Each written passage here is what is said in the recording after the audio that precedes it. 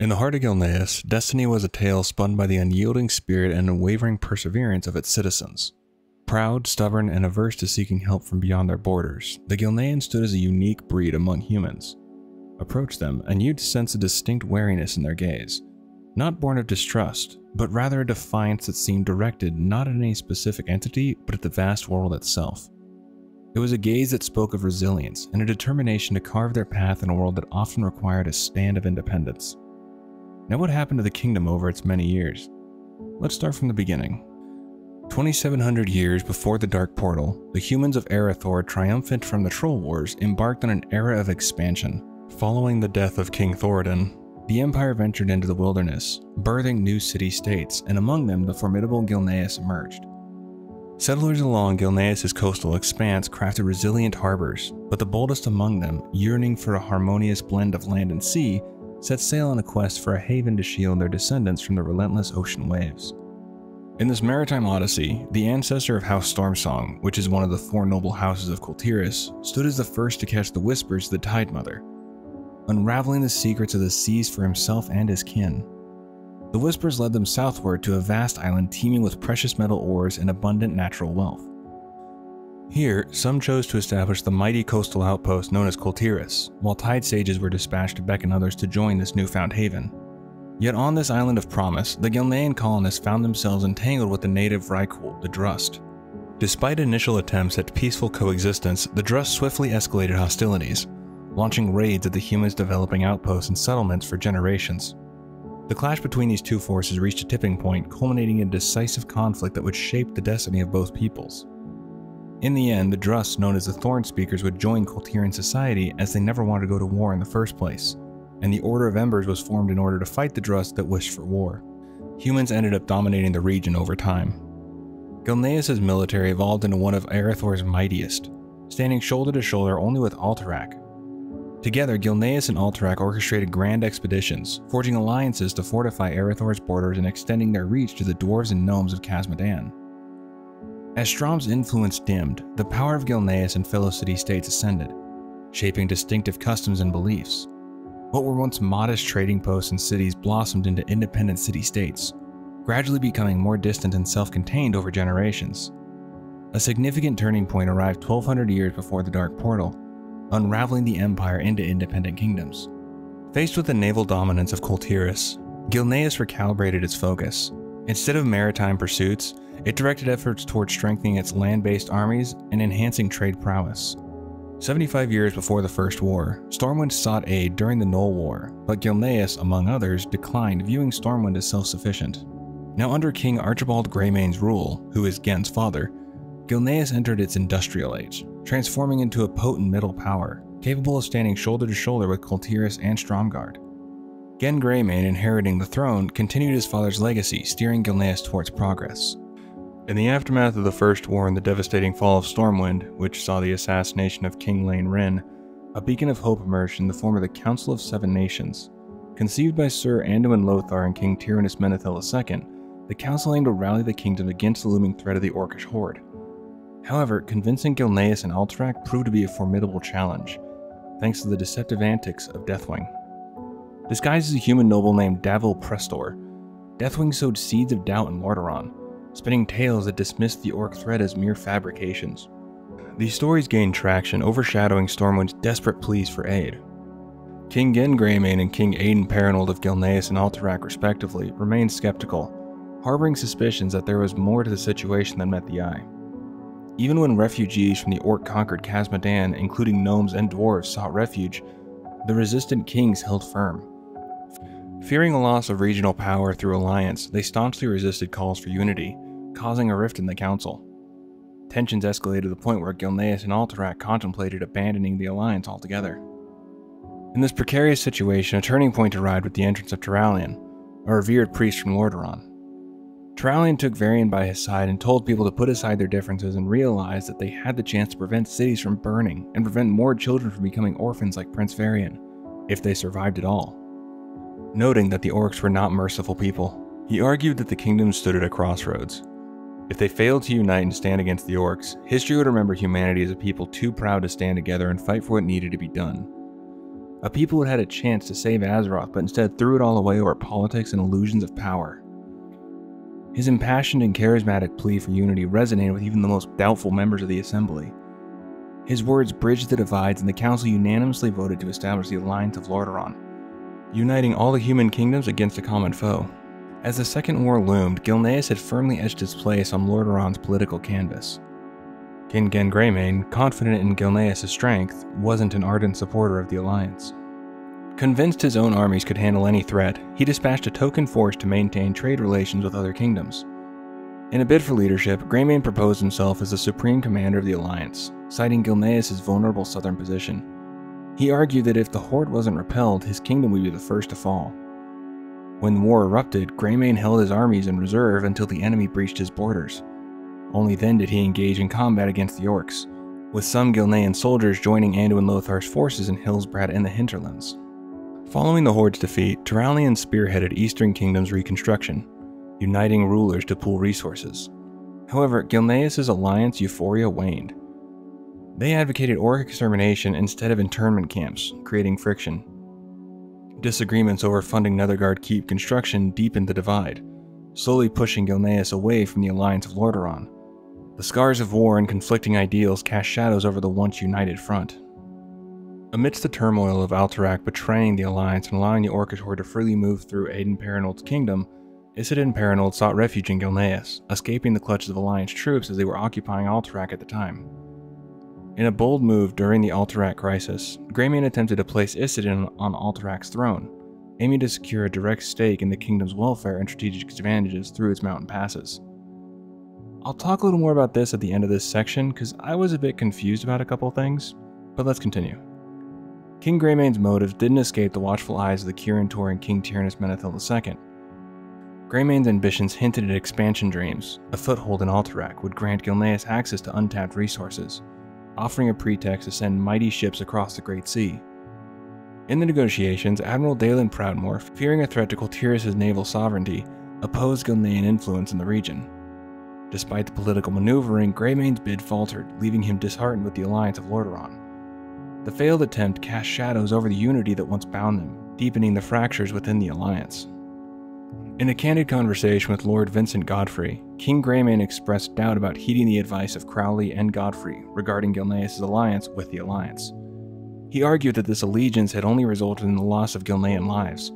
Greymane revealed his intention to withdraw from the Alliance, sealing off Gilneas from the outside world.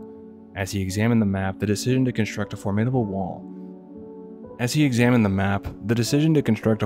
wall closing off borders would intersect with the lands of a respected nobleman, Lord Darius Crowley. The mountains on Crowley's lands provided a natural barrier for the wall's construction. The completion of this wall would effectively separate Pyrewood Village and Ambermill from the rest of Gilneas. Greymane was confident that Crowley, despite the impact on his lands, would comprehend the necessity of this decision. Given Gilneas' self-sufficiency and minimal dependency on the Alliance for resources, Greymane made it clear that aiding the other nations held little interest for him. The imminent changes signaled a shift towards Gilneas embracing isolation and self-reliance. So I wanted to talk about Isildur real quick, the whole Alterac deal.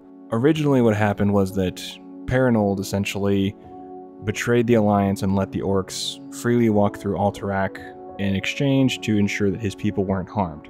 So they didn't try and fight the Horde, they didn't do anything, they didn't signal the Alliance saying that the Horde is walking through.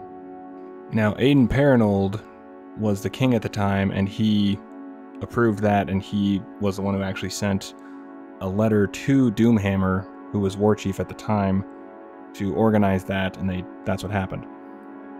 Now, later on, gets found out, and the Alliance isn't very happy, surprising. It does mention that Gen supported Isildur to take control of Alterac, but King Tyrannus was wanting to give it to Lord Prestor, but those plans were later abandoned when Prestor quote-unquote disappeared. And since Prestor was Deathwing, really what happened was Deathwing was defeated in Grim Battle. But I couldn't find anything specifically talking about why Isildur was forced to leave under fear of the martial law, because I didn't see anything specifically saying that he was complacent in his uncle's treachery with helping the Orcs.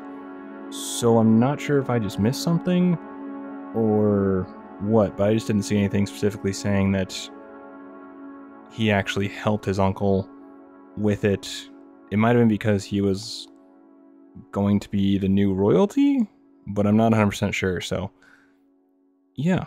Either way, that's what it says, so I went with it.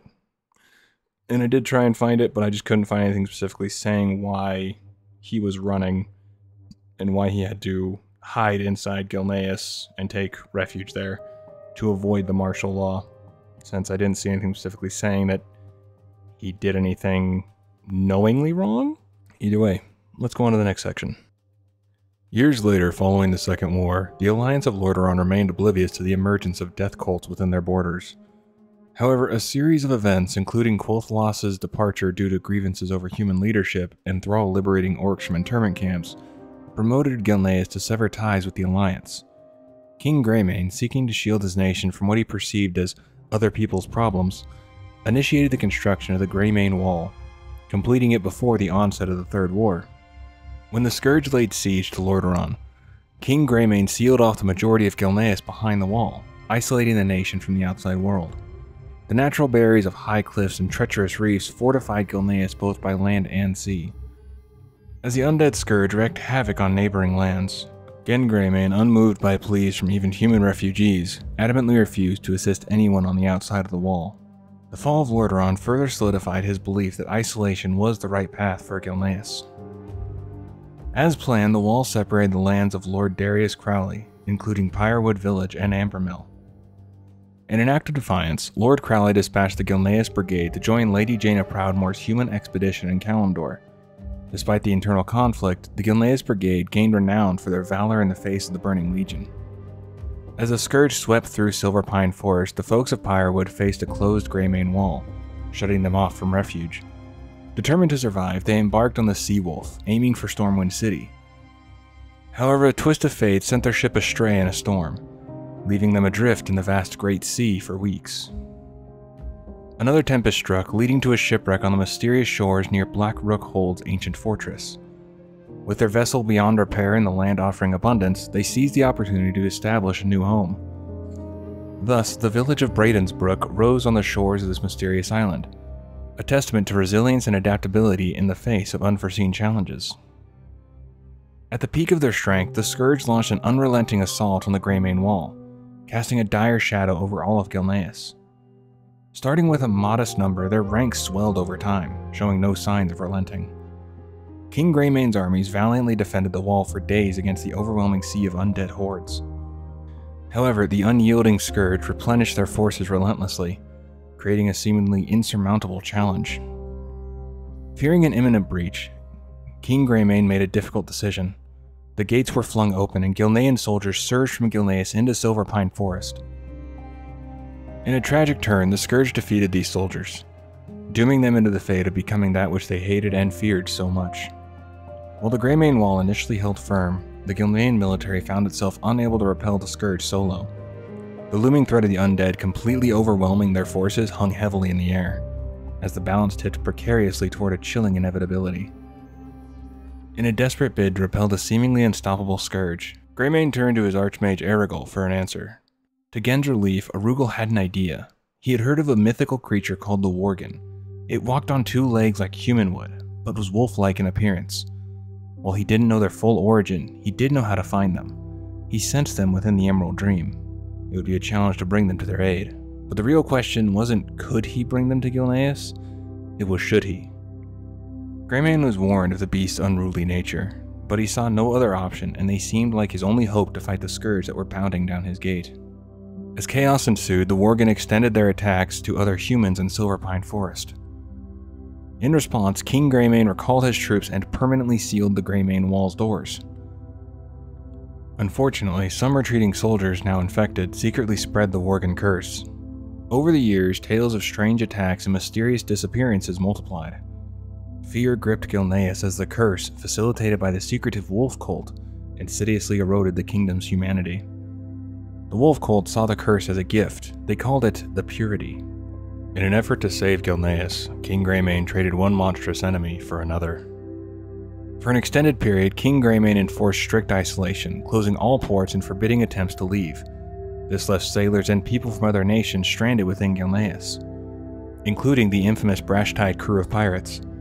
Occasionally, Gilneans locked out of their homeland surfaced in distant lands, like Baron Longshore, captain of the pirate ship Heedless in the Northern Barrens, or the notorious murderer Stalvin Mistmantle in Duskwood. The tale unfolds as a saga of isolation, unexpected consequences, and the haunting specter of a spreading curse. Gen Greymane and Lord Darius Crowley, who were once close friends, found themselves on opposing ends due to Greymane's unwavering isolationist stance. This ideological clash birthed a bitter feud between the factions known as Rebels and Royals. The Northgate Rebellion ignited the spark, with Crowley's rallying disgruntled Gilneans labeled as both terrorists and traitors by loyalists. In a dramatic attempt to depose King Gen, Crowley's armed supporters stormed Gilneas City, triggering a brutal civil war that tore the nation apart. The critical point was when Crowley's forces, after setting the capital ablaze, faced fierce resistance from Greymane loyalists. Despite breaking through the city's defenses, the rebels couldn't overcome the determined opposition.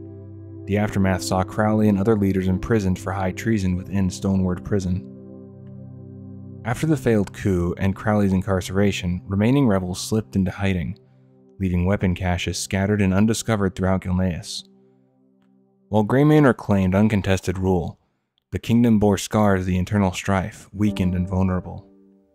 In the shadows, the wolf cult led by Alpha Prime infiltrated Gilneas, terrorizing its forests.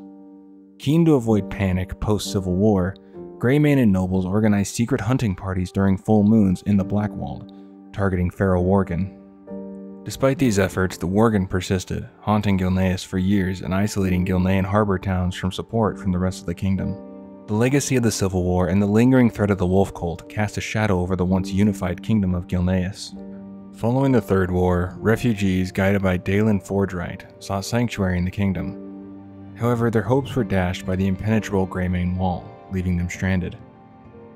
These survivors, spared during the Scourge onslaught, faced a grim fate at the hands of the Forsaken and the Worgen of Shadowfang Keep before Gilneas fell. Haunted by guilt over the Worgen's rampage, Erigol, driven to madness, embraced them as his own and withdrew to Shadowfang Keep. He actually referred to them as his children. There, he cast a curse upon Pyrewood Village's remaining residents, transforming them into Moonrage Worgen every night, reverting to human form with the break of dawn.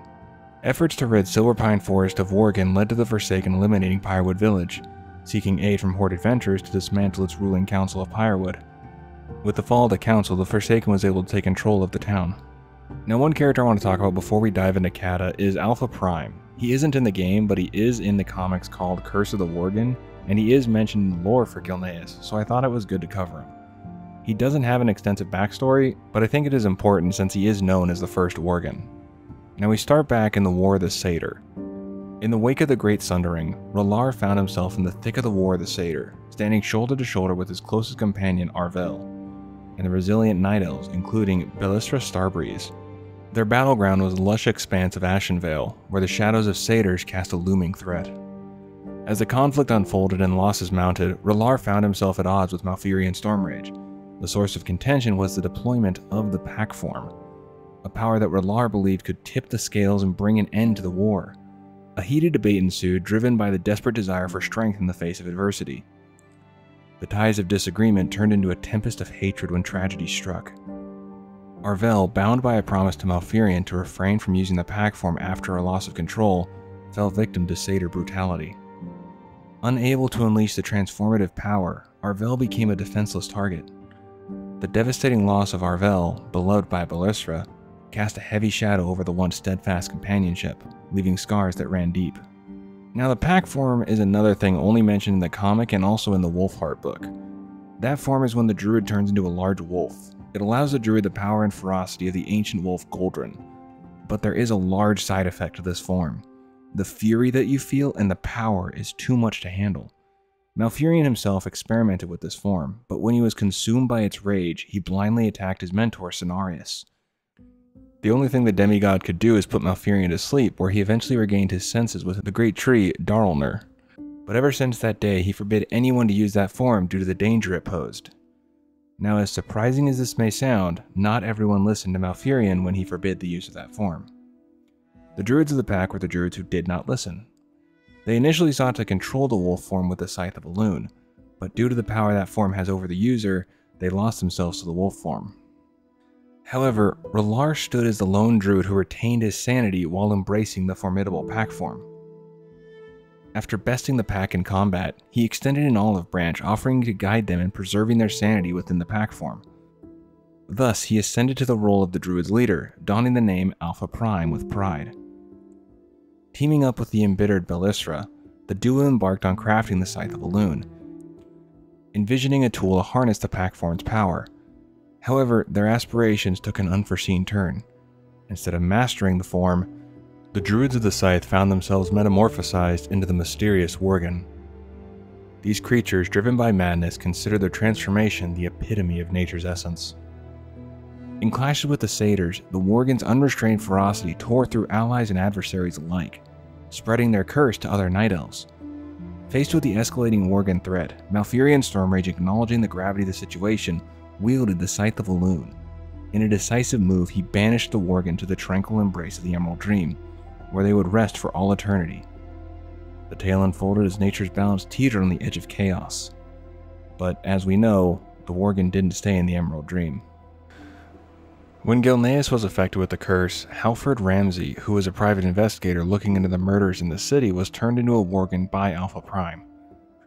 His plan was to make sure that Halford didn't discover about the Starlight Slasher murders and the planned Worgen attack on Gilneas City, along with his true intentions.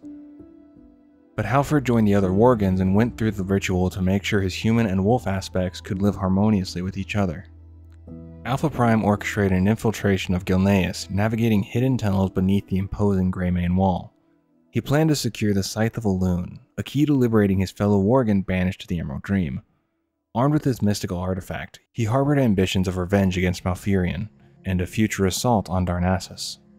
For his plans, Alpha Prime forged an alliance with the Forsaken, leveraging the Worgen assault on Gilneas City to pave the way for the impending Forsaken invasion. Amidst the chaos of the Wolf Cult's attack on the city, Alpha Prime found himself confronted by Belisra, one of the architects of the Scythe of Elune. In the heart of the turmoil between the fall of Greymane Court and the impending chaos in Merchant Square, Alpha Prime laid bare his desire for revenge against Malfurion. He accused the revered druid of conveniently forsaking ethics and denounced the duplicity inherent in the Stormrage bloodline. Belisra, however, countered with revelation of Malfurion's internal struggles and guilt over Arvel's demise, unveiling a pivotal truth. She disclosed Malfurion's own encounter with the Packform Frenzy. This revelation struck a chord with Alpha Prime, branding Malfurion as not only a fool but the ultimate hypocrite. The battle between the two unfolded amidst the chaos, reaching its climax around the time of Darius Crowley's heroic last stand in the Cathedral Quarter. Salvation came when Halford intervened, attacking Alpha Prime and providing Belisra the opportunity to employ the Light of Elune. With a strategic maneuver, she sent Alpha Prime plunging into one of the city's canals, affording them a fleeting escape from the battleground. The Forsaken also sought the elusive Scythe of Elune, yet their clandestine efforts were thwarted by an unexpected hero, the Worgen player. With strategic prowess, the Scythe was reclaimed and restored to the grasp of Priestess Belisra, who had been its guardian. Under the false assumption that the Gilneans and Belisra's Night Elves were stripped of the Scythe's power, Alpha Prime, undeterred, orchestrated a wolf cult assault on Belisra's forces at Tel'Doran. To his astonishment, she defied expectations, revealing the Scythe of Elune's might in a bid to banish Alpha Prime's Worgens to the Emerald Dream. As she began this spell, a disruptive arrow from a Forsaken Dark Ranger struck her arm, causing her to drop the scythe. Seizing the opportunity, Alpha Prime's Forsaken allies closed in on Belisra and her Gilnean comrades. Alpha Prime, seizing the Scythe of Elune, poised to strike down Belisra, found his plans unraveling in a surprise turn. In a spectral spectacle, the ghost of Arvel manifested as a spirit wolf, tearing Alpha Prime apart before he could deliver the fatal blow. Unseen by many within the kingdom, a clandestine war unfolded among the Worgen themselves, a hidden strife between beast and man. Meanwhile, an impending Worgen threat loomed larger as the Forsaken relentlessly pounded at Gilneas' gates. Driven by Garrosh Hellscream's directive to conquer the land for hoard resources and secure ports. Sylvanas Windrunner, under War Chief Hellscream's orders, secretly orchestrated her own plan. Beyond the conquest, she sought the elusive Scythe of Elune, an artifact capable of summoning docile Worgen that could potentially spread their curse to humanity at large. Days preceding the Wolf Cult's assault, King Gen Greymane took action. Concerned about escalating attacks, including the mysterious Starlight Slasher murders, he directed his son, Prince Liam Greymane, to bolster the military presence across Gilneas. When questioned about potentially reallocating troops, Gen adamantly refused, fearing Forsaken exploitation of any perceived weakness in the wall's defenses. To avoid causing panic among civilians, Liam was tasked with attributing the increased military activity to Northgate rebels stirring trouble once again. As the Worgen launched their fateful attack, the capital descended into chaos, locked down in a desperate bid for survival. The Greymane court, the first bastion, succumbed to the cunning leadership of Alpha Prime, orchestrating the relentless assaults across the city. Notably, the Bloodfang pack, nursing deep resentment for Gilneas, joined the ranks. Ivar Bloodfang's statements revealed a lingering bitterness over Gilneas abandoning and leaving them to perish beyond the Greymane wall. After the fall of Merchant Square, King Gen took a decisive step. He ordered the release of Lord Darius Crowley and the Northgate rebels from Stoneward Prison. These former adversaries, shedding the baggage of Civil War grudges, agreed to collaborate. Crowley's forces, armed with hidden artillery stashes, joined Greymane's efforts. As the survivors regrouped at the Greymane court, Crowley and his men bravely accepted a daunting mission, drawing as many Worgen as possible to the Cathedral Quarter, providing a distraction for the evacuation to Duskhaven. While civilians quietly left the capital, rebels valiantly fought until overwhelmed, succumbing to the Worgen curse in Light Dawn's chapel.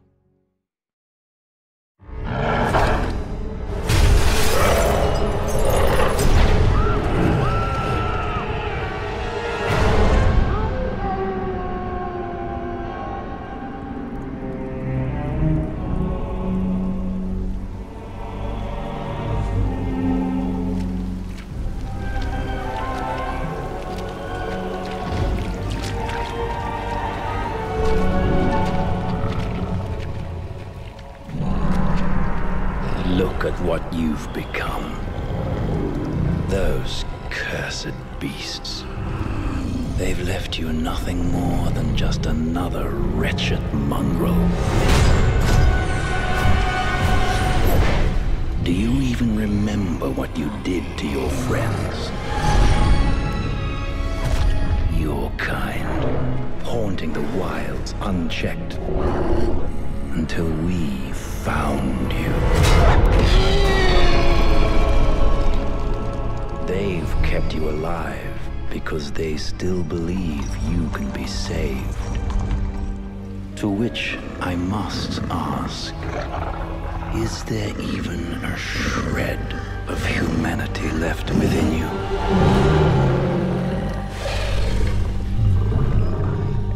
Perhaps we will find out soon enough.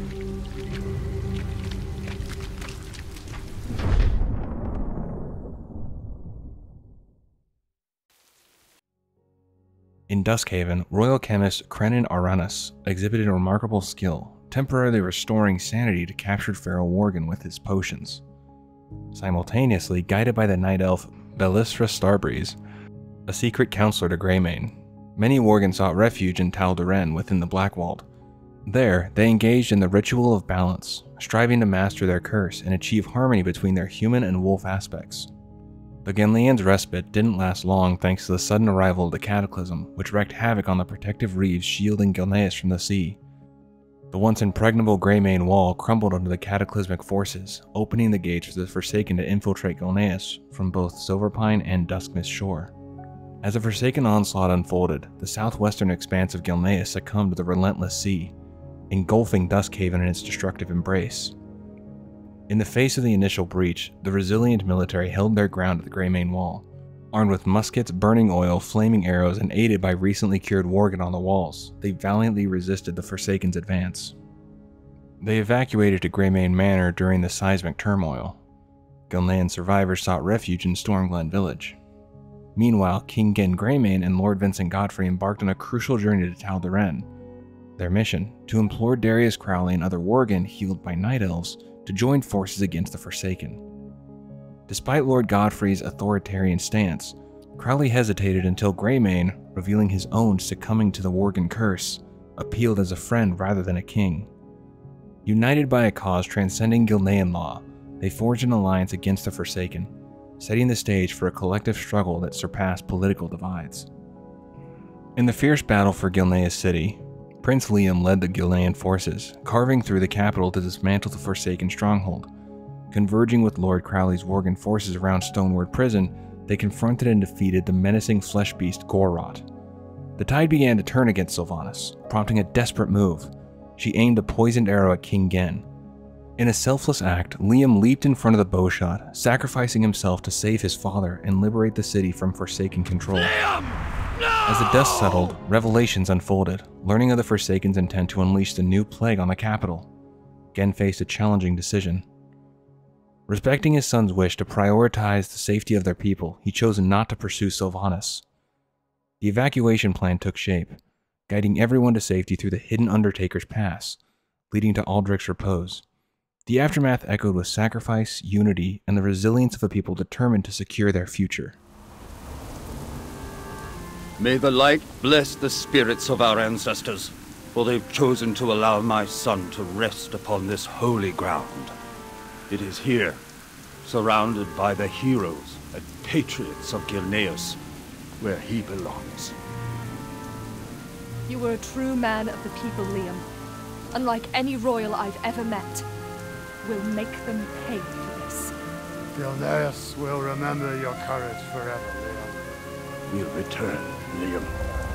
I swear this to you. Upon reaching Kiel Harbor, a glimmer of hope emerged on the horizon. A fleet of Night Elven ships gracefully approached the coast.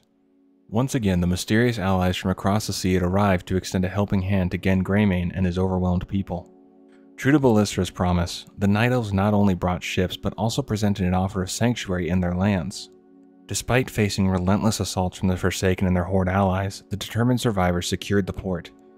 Every Gilnean who weathered the storm of adversity boarded the transport ships, while a resilient contingent led by Darius Crowley stayed behind to form the Gilneas Liberation Front. Admiral Nightwind steered the remaining survivors to safety at Ruttheran village in Darnassus. Fueled by the relentless curse and looming Forsaken threat, Gilneas found itself embraced by the Alliance once again.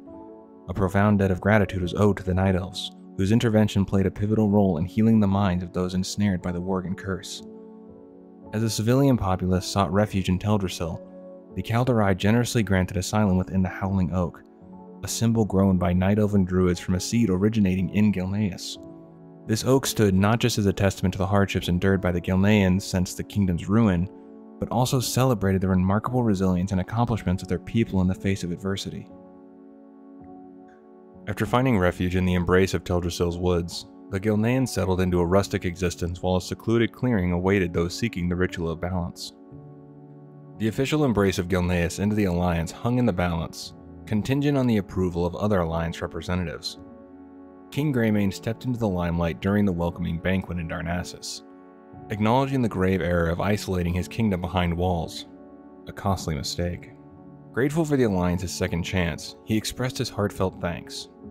While the Alliance dignitaries appeared receptive to Greymane's apology, tensions escalated with the arrival of King Varian Wrynn, whose words hinted at Gilneas being seen as cowardly and weak.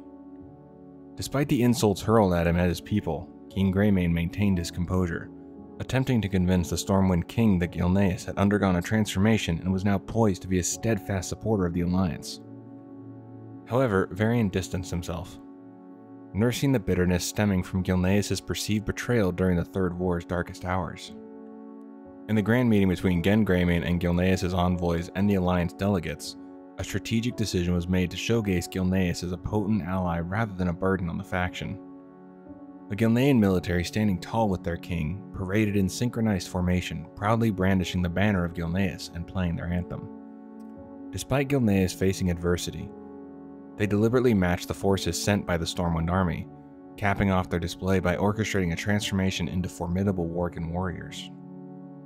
While the Alliance acknowledged the strengths and advantages brought by Gilneas, the King of Stormwind remained unyielding. He pointedly expressed his inability to trust or forgive Gilneas, dismissing them as fair-weather friends. This stark stance, despite the recognized benefits, sparked uproar at the summit and ultimately shattered any hope Gilneas harbored of rejoining the Alliance. During this time, and before the final battle in Ashenvale, Varian went through the ritual of balance as well to control his rage. Through those trials, Varian learned that he was Goldrin's champion, and finally got control of his rage to where he would work with Gen and the Gilneans.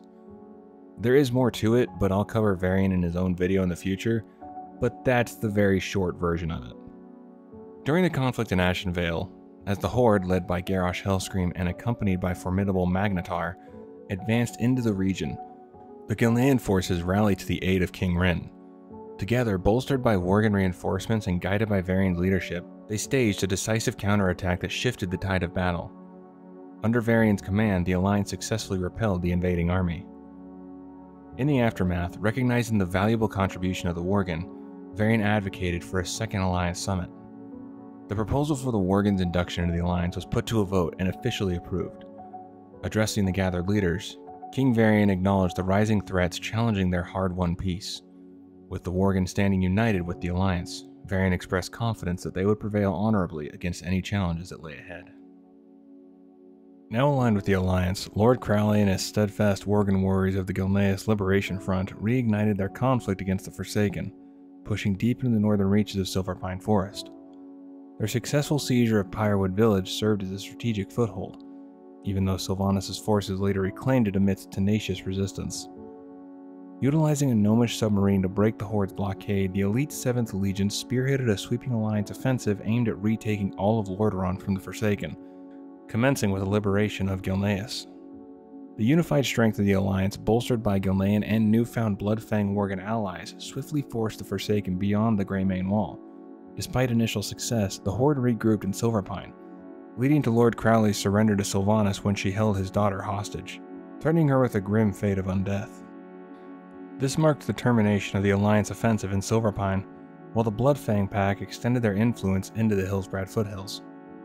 Amidst the mass exodus, numerous Gilnean refugees sought refuge in the Blasted Lands, inspired by the dream of an idealistic druid named Marl Wormthorn. Upon their arrival, Wormthorn envisioned the healing of the tainted scar, attempting to restore it by birthing the great tree Maldraz through his druidic powers. Initially successful, the rejuvenated forest allowed the refugees to establish Surwick. However, this act also attracted the attention of lingering demons within the scar, seizing the opportunity to corrupt both the great tree and the Gilnean druid. The result was the birth of the malevolent tainted tree. At some point, a sizable fleet of Gilnean ships set sail for Surwick, carrying only civilians. Unfortunately, after a few days, a mysterious storm caused some ships to return to the shattered shore, revealing their unknown demise and the haunting presence of their drowned occupants along the coast. Now we move over to Kalimdor, where the Talon Branch pack found solace in Felwood, where they embarked on a journey to comprehend the intricacies of nature and maintain its delicate equilibrium. Their purpose extended beyond mere survival. They sought a new existence in this accursed land. Led by Den Mother Ulrika, the pack comprised Worgen with a lineage dating back to Valinda Starsong's initial summoning of the Worgen through the Scythe of Elune, making them Night Elven Worgen. Alongside them were Gilneans who endured the collapse of their kingdom. Together, they established Talon Branch Glade as their operational hub, with a dual mission to mend the corrupted forest and confront the demonic forces of the Burning Legion, all while thwarting the Goblin Lumber operations orchestrated by the Bilgewater Cartel in the region. Simultaneously, a contingent of Gilneans under the leadership of Oliver Harris embarked on a journey to Raven Hill and Duskwood. Setting up camp, their focus shifted to devising a cure to aid the countless mindless Worgen wreaking havoc in the area. Atop Mount Hyjal, certain Gilnean Worgen fell victim to the corrupting clutches of the Twilight's Hammer, becoming enslaved as mindless beasts under their influence. While others aligned themselves with the noble cause of the Cenarian Circle, they embraced their role as guardians, taking on the responsibility of safeguarding Goldrin's sacred shrine. At some point, a black draconoid disguised as Lord Hiram Creed cunningly manipulated a group of Gilnean humans and Worgen known as the Black Howl. Acting in secrecy, Creed infused them with his draconic blood, enhancing their strength while unknowingly subjugating them to a gradual transformation into his unwilling minions. Rathian, on a mission to eradicate corrupted black dragons across Azeroth, dispatched a rogue champion to eliminate Creed. The demise of Creed marked a turning point, prompting both the Horde and Alliance to withdraw from Gilneas' mainland for reasons shrouded in mystery. Consequently, the epicenter of activity shifted the coastal regions, where the battle for Gilneas unfolded in relentless clashes between the Alliance and Horde forces. After toppling Garrosh Hellscream in the Siege of Orgrimmar, High King Varian declared that the Alliance's next mission was to cleanse Gilneas and keep Sylvanas Windrunner in check. Now during the trial of Garrosh Hellscream, King Greymane took a bold stand, vetoing the entire proceeding. He accused the Horde leaders of complicity in their war chief's crime, highlighting the brutal actions against the people of Gilneas. Greymane insisted that all of them should face trial, pointing out that even figures like Sylvanas had initiated their own attacks. However, Terran Zu calmly rejected the proposal, citing the impracticality of such a lengthy process, especially considering the varying lifespans of those involved. During the Third Burning Legion invasion, the valiant Gilneas military took a stand in the epic battle for Broken Shore. Guided by King Greymane, the indomitable Gilneas brigade set up their main bastion, Greywatch, nestled in Stormheim. Their mission was to unearth the legendary Aegis of Agrimar scattered across the Broken Isles. As the brigade delved into their quest, a sinister revelation surfaced. The Forsaken harbored nefarious plans to unleash a plague upon Greywatch, reminiscent of the tragic fate that befell Gilneas. King Greymane rallied his forces to obliterate the plague caches and thwart the invasive legions under the cunning Sylvanas Windrunner. Following the battle, the Gilneas brigade fanned out across the Broken Isles, engaging in a fierce struggle for control of the Warden Towers against the formidable Queensguard. A relentless dance of power ensued as both factions vied for dominance. With the relocation of Dalaran to the Broken Isles, the once gleaming Silver Enclave underwent a transformation, emerging as the Greyfang Enclave. This newfound enclave, now a bastion for the Alliance within the floating city, stood under the watchful guardianship of Gilnean sentinels. As the curtains fell on the Argus campaign, a somber narrative unfolded for the kingdom, its identity now reduced to a sorrowful echo of wind, sorrow, and ruin.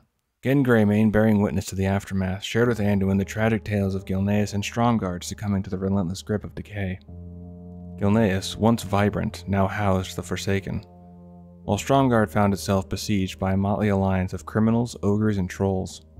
The once proud realms now stood as haunting echoes of their former glory. In the throes of the War of the Thorns, that's the name of the war with Sylvanas burning down Teldrassil, Sylvanas sought to exploit the desolation of Gilneas as a catalyst within the Alliance after the fall of Teldrassil. Misjudging Gen's desire to reclaim his kingdom, a divide emerged between those advocating for the recovery of Teldrassil and those prioritizing the reclamation of Gilneas. Unbeknownst to Sylvanas, Gen, acknowledging a debt owed to the Night Elves, emphasized that Teldrassil must be reclaimed first, with Gilneas following suit. In response, King Anduin ordered constant portals from Darnassus to remain open in Stormwind City, welcoming an influx of Night Elven and Gilnean refugees. Queen Mia Greymane, a respected figure, played a crucial role in organizing the Gilnean evacuation from the Howling Oak to Stormwind City.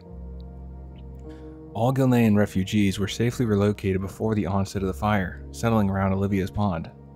As the Fourth War commenced, Gilneas actively participated in the battle for Lordaeron. The Bloodfang Pact securing Fenris Isle forced the Forsaken to reallocate their forces for evacuation across the lake after defeating Deathstalker Hayward.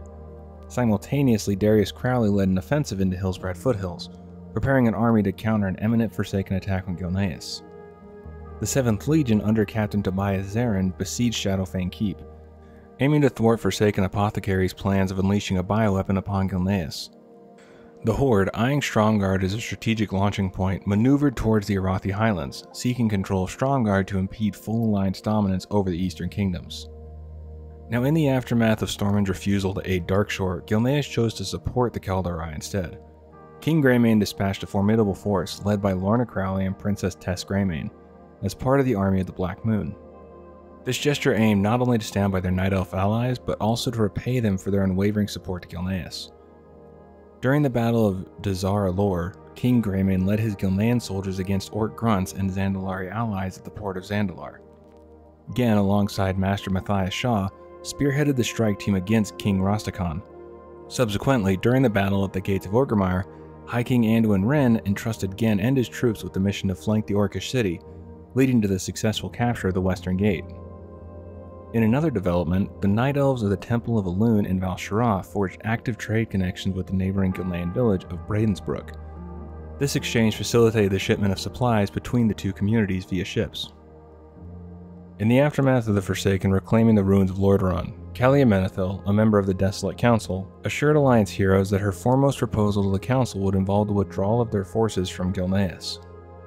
King Greymane returned to Stormwind City, proclaiming the moment had arrived to reclaim Gilneas.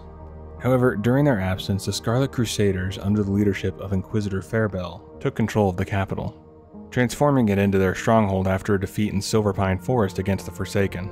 Princess Tess Greymane, entrusted with command from Keel Harbor, orchestrated the efforts of Gilnean troops and their allies from the 7th Legion, despite resistance from the king. Tess sought support from unconventional sources such as Lillian Voss and Callia Menethil from the Desolate Council.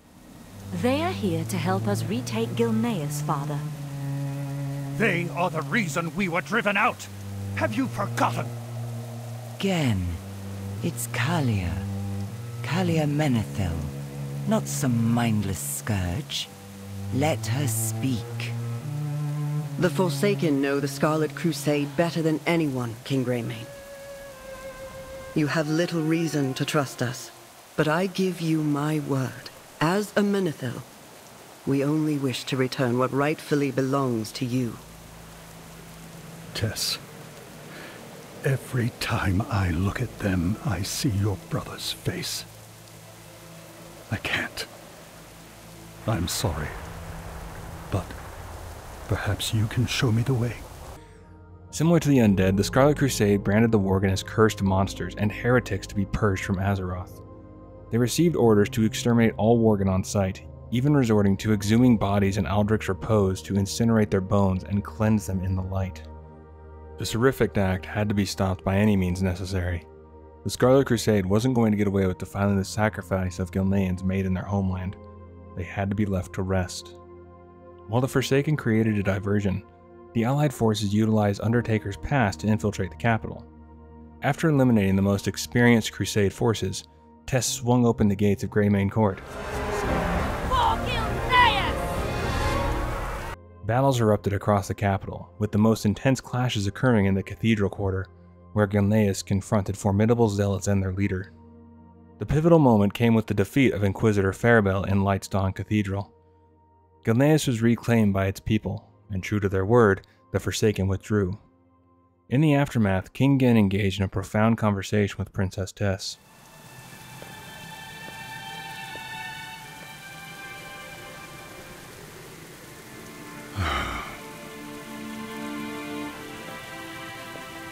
You're thinking of Liam again, aren't you?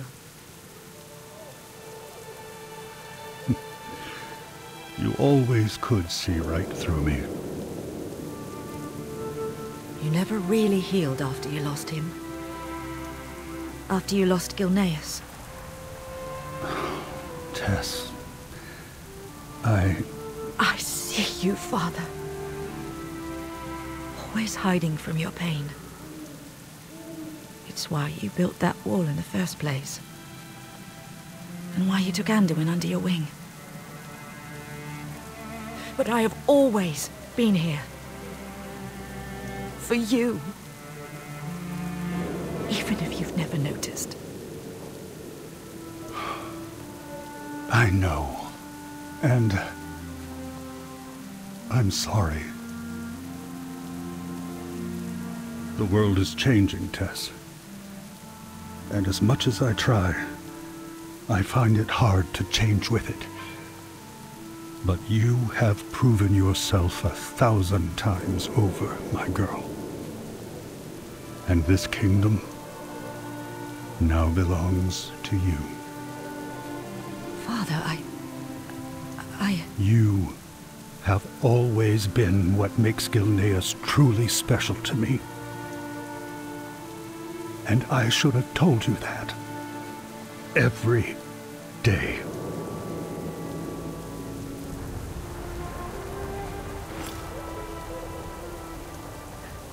I wish I could take your pain away. Only time will do that, my dear. But we have time now. Thanks to you.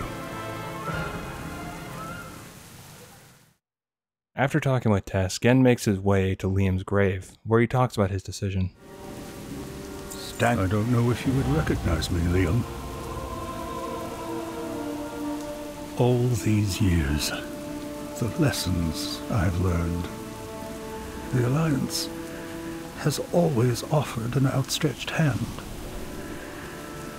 There are days it feels right, and days I wonder, what if I had not built that wall?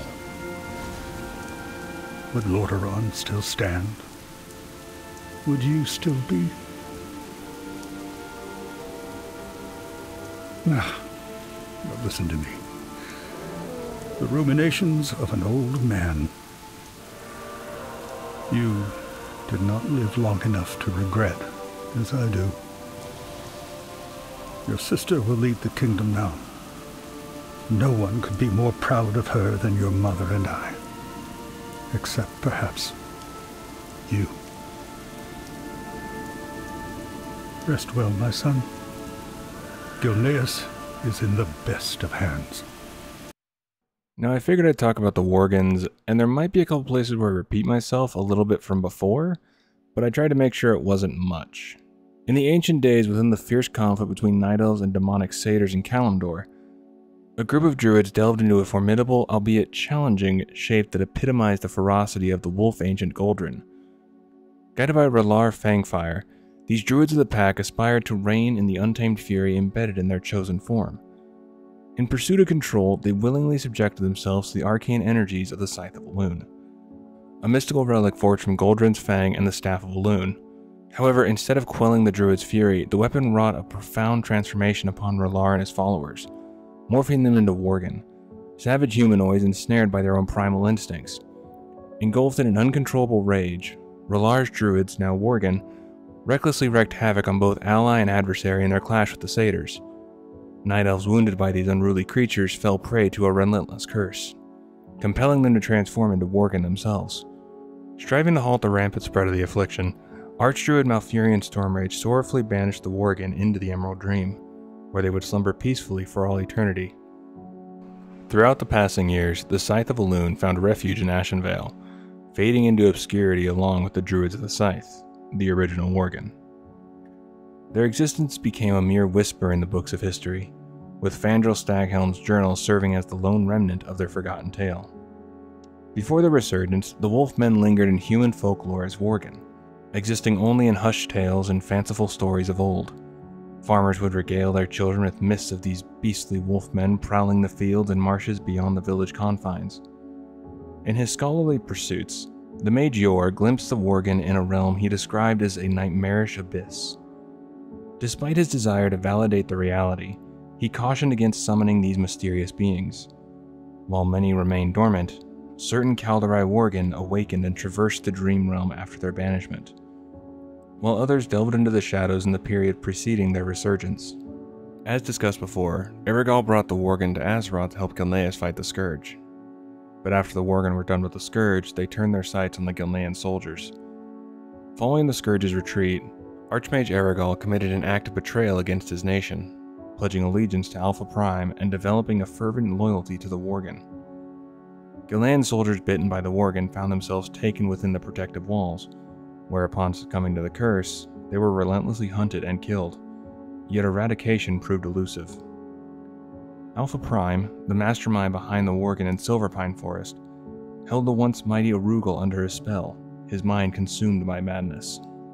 Under the leadership of Alpha Prime and the assistance of the bewitched Archmage Eregal, the Worgen in Silverpine launched a relentless siege on Baron Silverlane's keep. Perched above the quaint Pyrewood village, the keep succumbed to darkness, evolving into the notorious Shadowfang Keep. It was here that Alpha Prime and Eregal established the Wolf Cult, embarking on a quest to locate the elusive Scythe of Elune. The Wolf Cult actively recruited humans eager to embrace the Worgen transformation, and the curse swiftly spread to the human populace. Ordinary men and women found themselves transformed into voracious, feral beings impervious to the grip of undeath. Eregal, with his arcane prowess, cursed the villagers of Pyrewood, compelling them to morph into Worgen as night fell. Those aligned with Alpha Prime formed the Bloodfang Pack. Eregal's followers became the Shadowfang Pack, and those bound to the nightly Worgen appearance became the Moonrage Pack. And that's going to do it for this one. Hopefully you did enjoy. This one, honestly, I got a little overwhelmed with everything, and so anxiety kind of kicked in, and I was overthinking a lot, but glad it's done. There is more to the Worgen's side, their history, but, well, honestly, I just wanted to get this video out, but I figured those points were good to talk about. In the future, I'll probably do a specific video on Worgen or creatures like the Worgen.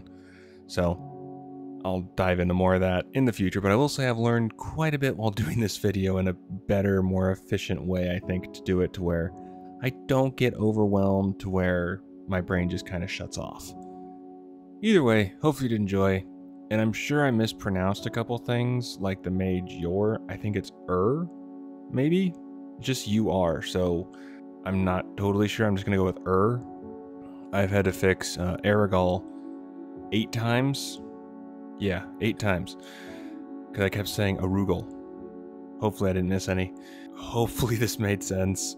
I tried to confirm a bunch of different things and make sure it was all legit. There's a bunch of quest lines. There's a bunch of stuff from different books that I didn't have, so I couldn't really confirm or go into more detail about that.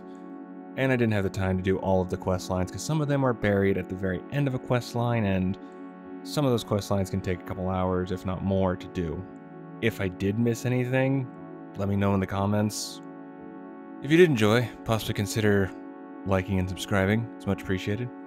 I don't really ask for those very much, and if you made it this far, I hope you already are.